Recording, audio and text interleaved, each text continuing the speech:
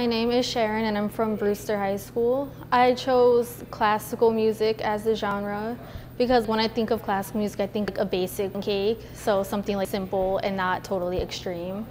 I took the colors of the designs and I'm gonna make the tiers one color each tier and then make designs to go with it. There's a lot of purple and blue in their designs. So one tier will be marbled fondant, so like different shades of blue, and then another tier will be different shades of purple. My favorite part of the process would be just the creativity of it, being able to express my own ideas and put it onto something, show everything.